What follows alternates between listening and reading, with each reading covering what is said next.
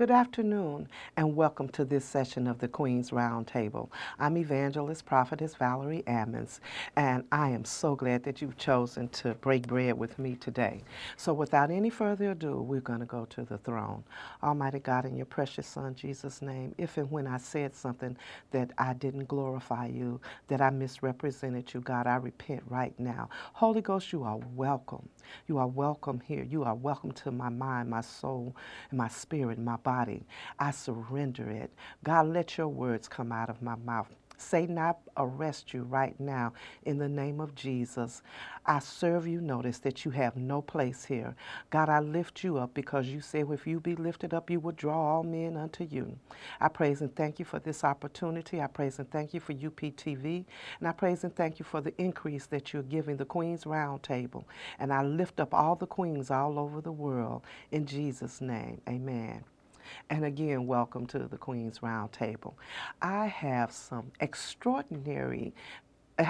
extraordinary topic this afternoon, and the topic is extraordinary. And I was sitting asking God, what would you have for me to talk about today to empower the queens with? And he said the word extraordinary. So I began to look up extraordinary, and this is the definition: beyond what is usual. And in 2 Corinthians, it reads, "But we have the treasures in clay jars, so that the extraordinary power comes from God, not from us."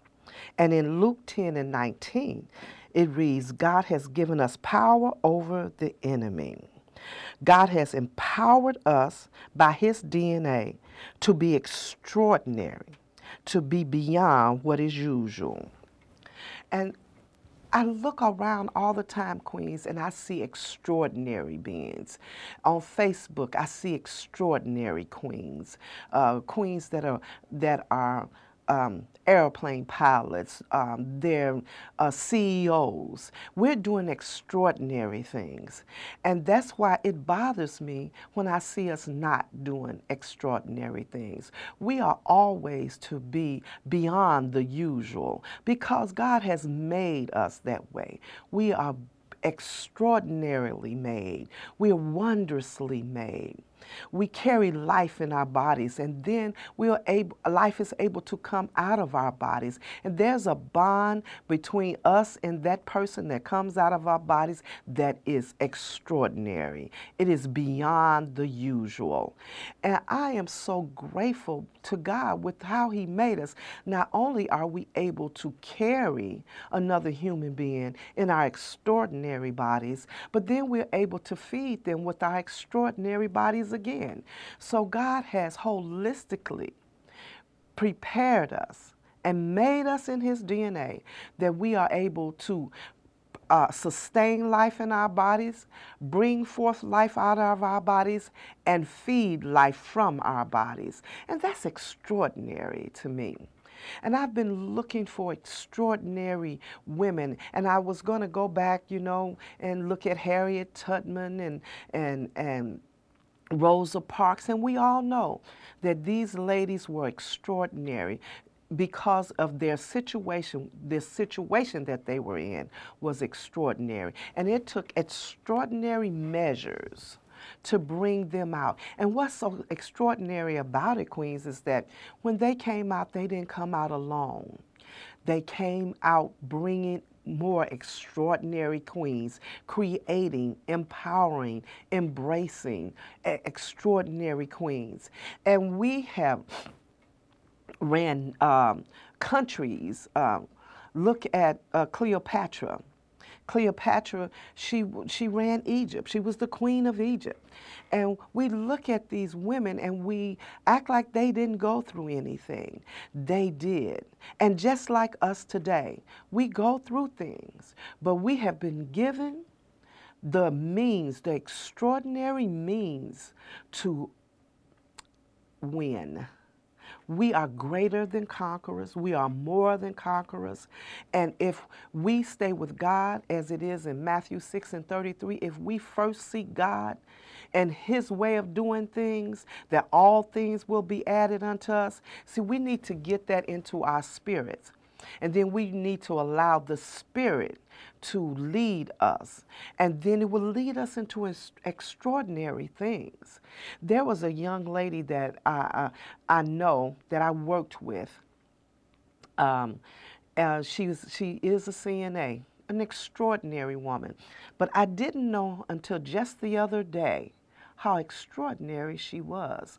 She put a post up on Facebook, and a lot of people would not dare put this post up because they would be embarrassed. But when I asked her if I could use the post, she said, "Yes, you can," because I put it out there. She put a piece of herself out there to again empower, to embrace, deposit a little bit of her power and her extraordinary um, means, her extraordinary possession that God has given her, her purpose, her extraordinary purpose that God gave her, that she could conquer, and she shared it with us. And her name is Sasha Dye, and I worked with her, and her work was always extraordinary. She stayed to the point. She was very compassionate for the people that she cared for. Her work was done, and she was going to do it in an exemplary measure. She was not going to leave out anything. She wasn't going to take a shortcut. If she had to comb hair, she was going to do that. And if she had to bring something to make her residents look extraordinary, she did. And so this is what she shared it, and I really have to share that with you. Share this with you. Had my first child at 12. 5 years later, married. Then came my second. 13 months later came my third. For the last 12 years, actually 21 years, I've been a single parent, and none of them stopped my movements. They only enhanced the way I moved. So fast forward in 2013, once again, I had another baby who happens to be 16 months old, and the single parent cycle begins again. Even still, doesn't stop my movements. So to the mothers holding it down, continue striving. Yes, it's frustrating at times. Yes, it's just you trying to balance it all. And yes, it gets downright scandalous. But I am here to tell you, it'll be worth it in the long run. Keep the faith. God hears, sees, and feels every tear we shed. He replaces those tears with joy. What an amazing testimony to show how this woman, starting her motherhood at 12, and how she has embraced it, how she has empowered herself. And you know, a long time ago they would say, you make a mistake. We made a mistake. And you know, at 12 years old, she had to be an extraordinary child to undertake such an extraordinary responsibility. We are just wondrously made. And if we stay with God, we can all do what this woman does. She owns her own car. She's able to do all these extraordinary things because she has given her life to God. And I'm not saying that all the time that we stay on the path. And believe me, I'm not trying to say that I stay on the path all the time, because situations arise and my flesh jumps before my spirit. So I'm not trying to say that we don't make mistakes, because we do. And in this life, there are some hurdles that we come over, and there's some hurdles that are easy for us to jump over, but there are some hurdles that we have to climb. And every step that we take should be climbing. We should be climbing those steps with God, because in us, we will succeed if we stay with Him. We should never be a part of the statistics. We should always be an exception to the rule. Because of our extraordinary DNA, that has been deposited in us, that we are made in God's image and likeness, that we can do all things through Christ who strengthens us. I had a child when I was 15, and it was a hurdle because I was still being a teenager. And my mom was really raising this child. So, in other words, I had a child for my mom. And she never said a word about her raising this child. She took that responsibility and she took it on her shoulders, her and my dad, and they raised this child. And I can't say that I gave 80%. And they gave 20. Actually, it was the opposite. They might have given 95 and I gave 5, because it was hard to look at my son as my son when actually it was more like my brother.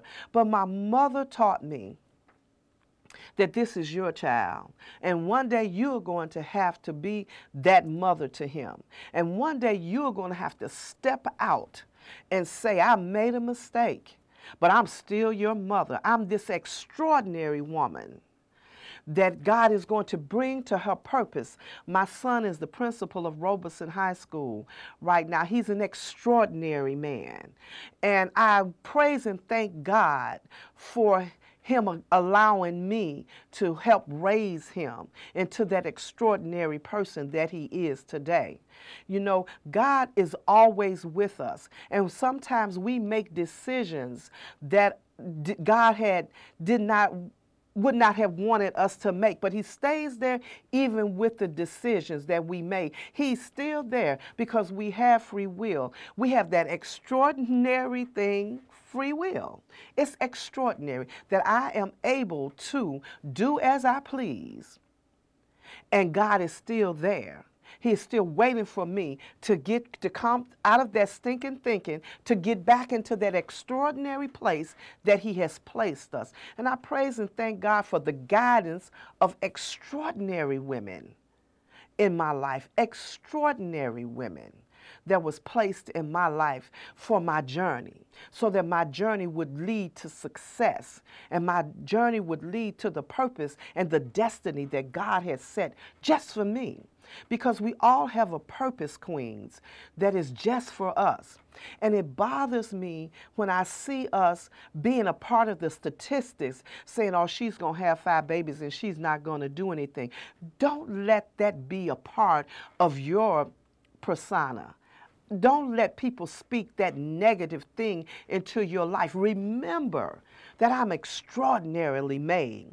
Remember that my DNA is extraordinary. So therefore, I am an extraordinary being. Who can do these things? This is what an extraordinary queen has been empowered by God to do. We go beyond what is the usual. Who else can cook, clean, wash, give out instructions, quiet her baby's cry? And I might add, the baby is on her hip. And another one in her womb. And then we collaborate on the phone with our husbands on vacation plans. And we collaborate all through the day with our jobs, creating an atmosphere of empowerment. This is what we do. You talk about multitasking. Oh my God, we got multitasking to our multitasking. And I am telling you, I have watched my mother make a meal with absolutely a little bit of this and a little bit of that. I watched my grandmother work as a seamstress, which God had gave her an extraordinary gift where she could sew without a pattern. She could cut out whatever you wanted from a piece of material just by looking at it. That was an extraordinary gift. And God has extraordinary gifts for all of us. For all of us, the kings and the queens. But queens, we do so much more. So much more. And now we're even the breadwinners. And a lot of us are a single parent, as is my sister Sasha Dye. And not, my hat's off to her. I applaud her with an exceptional applause. I applaud her with how she's empowered other people. And I am grateful to her for sharing. See, that's what we do, Queens. When we share our experiences, we empower and we teach how to be extraordinary women. And from that alone, I just applaud her for sharing. Thank you so much, Sister Di. And it bothers me when I see us not being extraordinary creatures, extraordinary species, extraordinary women. It bothers me when I see us not acting in the manner in which we were made. You know, look at your clothes before you leave. Are you showing too much? You should always leave something for the imagination, Queens. That's what my husband says. He says, always leave something for the imagination. And we're showing all. And you know, if God has sent the man for us, he is finding us, he is looking for us. I say this all the time. He's not going to pay attention to us if we're not looking appropriate, if we have on our pajamas, if we have not combed our hair and washed our face, and if we're snatching our kids, calling them out of their names, we're not being extraordinary then. We're being statistics. This is how they labeled us, that we will never be anything. We're ignorant and nappy-headed, and all we can do is have babies and stay on and be supported by the system. We don't want to be supported by the system. If there comes a time where you need the system, you will use the system just to get you to the place that you need to be. Use the system. I've used the system and went to school, became a nurse, and then I quit. I quit using the system because God had given me an extraordinary gift to be able to nurture and care for others. So I didn't need to use the system. I left that for someone else to use the system to get to where they need to be, to get educated. See, when you don't educate your mind, you keep yourself in a position of poverty. You know, and you keep yourself not being in the position to advance. We always want to be moving. My favorite song is Moving Forward. We always have to be moving forward to our destiny. On our journey, is there going to be some pitfalls? Is there going to be some ditches? Yes, they are. But if you stay with God, when you come to the ditch or when you come to the pitfall, you are able to say, oh my God, I see the trap that Satan is trying to set for me because I have this extraordinary gift to walk with God and to know that God loves me unconditionally and he will not have me fall into that ditch.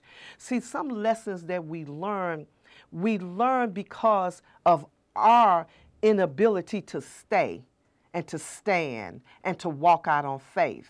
When we start staying and standing and walking out on faith, those ditches become less on our journey because we see them. We see that what Satan is setting up for our fall, and we're able to detour around them. But we have to stay with God, Queens. No matter what the situation, no matter what the negative decision that we made in the past, we can make positive decisions in the future by being a positive role model. See, stop looking at the negative.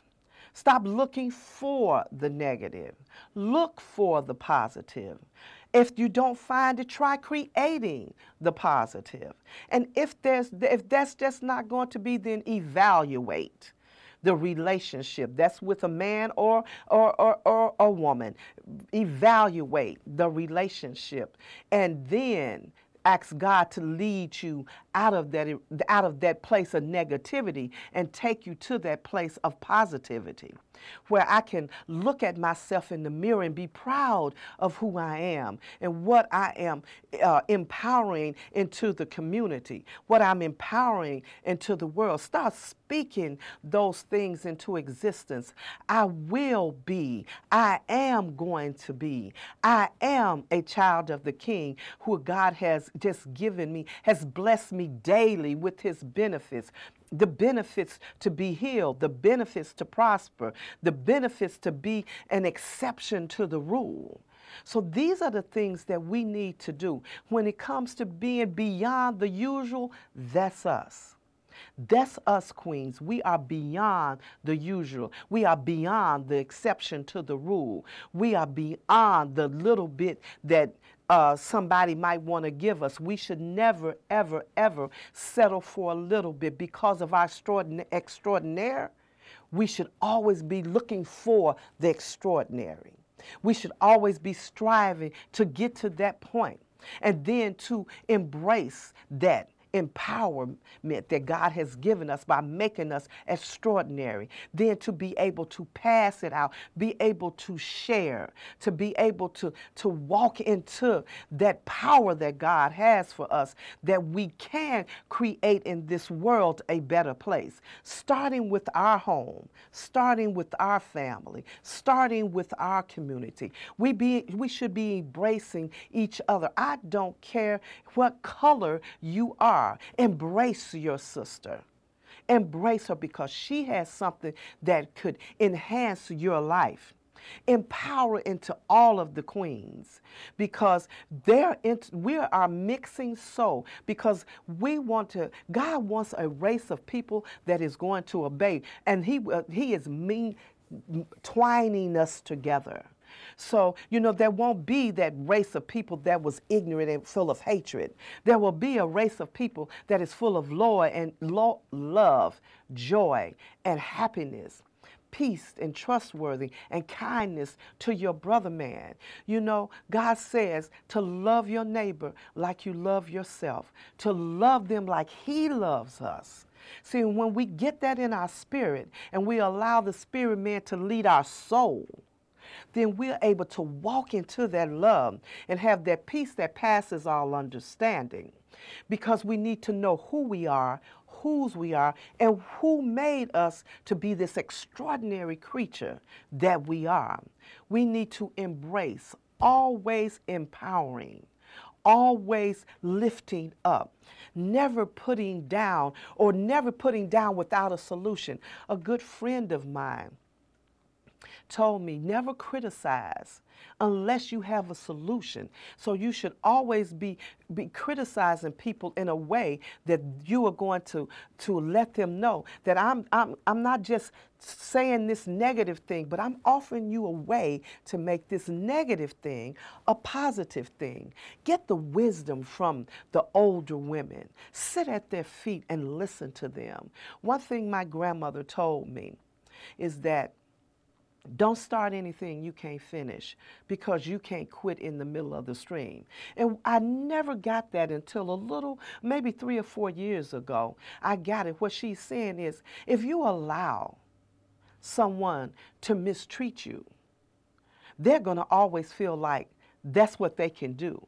And then when you realize that that's not what you want, that's not empowering you, then it's going to be hard for you to bring those people into your newness, into your extraordinaire, into your extraordinary abilities to be that extraordinary woman.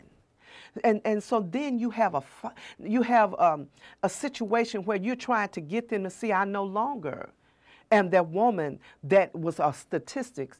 I have now stepped into my extraordinary purpose, and I will not allow you to mistreat me or misuse me or abuse me. I am empowering myself through the word of God, who said, I can do all things through Christ who strengthens me. I am wondrously made in his image and likeness, and I can do all things. I can do all things through Christ who strengthens me. And I cannot leave this show today without applauding this woman that I knew um, years and years ago. And this woman was so extraordinarily blessed. She had wisdom. She was wondrously made. And she took me under her wing. And I can't say that at first it was willingly, but she took me under her wing and she taught me and she taught me how to be, how to start walking in that extraordinary purpose that God had for me. She took an extraordinary situation and she excelled in it. And by her excelling in it, she poured out into me. And I'm able now to pour out into you and have that extraordinary experience for you to see waiting on you. And I applaud her today. Actually, I have so much respect for this lady. And she is just that, a lady of wisdom and intelligence, and she carries herself in a way where she will always demand respect.